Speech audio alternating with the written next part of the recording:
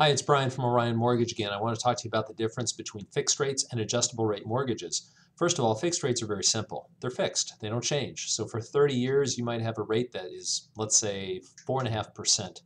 Right now it's 2014, and that's where the 30-year fixed rates are. Adjustable rates will adjust. They are not going to remain the same forever.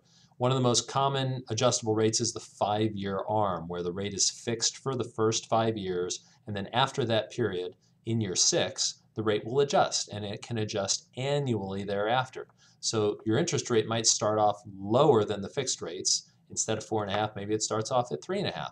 But then in the years to follow, in years 6 and 7 and 8 and 9 and so on, that rate can change and it could go up or down. So whether or not an adjustable rate makes sense for you really depends on how long you plan to stay in the house or how long you plan to hold on to the mortgage. So if you want to review your options, there are 5-year ARMs, 7-year ARMs, 3-year ARMs, 10-year ARMs, and they all might be applicable to your situation. You just have to do the math. Call me at 602-912-0222, extension 205, and I can run the numbers with you and figure out if they're worth looking at.